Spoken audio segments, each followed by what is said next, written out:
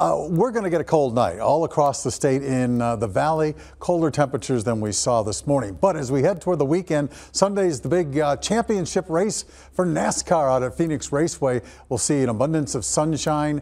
The green flag waves at 1 p.m. Temperatures will get into the 80s by the end of the race, and it will be a bit breezy at times, but kind of perfect weather to see that championship race out at Phoenix Raceway.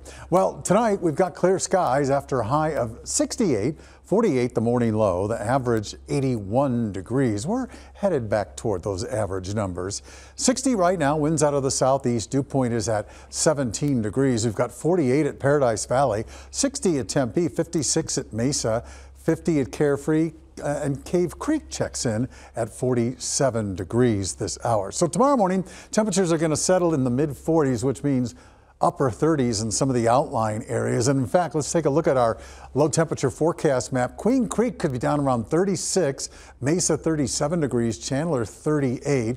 We're talking 41 for Scottsdale and Cave Creek, and west of town, Buckeye could see 38 degrees. So no freeze or frost advisories or warnings for the valley, but if you've got some very new plants, you might want to protect them, those tender ornamentals. The clouds that are around tonight, especially in eastern Arizona, are going to clear out, and much of the day tomorrow we'll see mostly sunny skies statewide.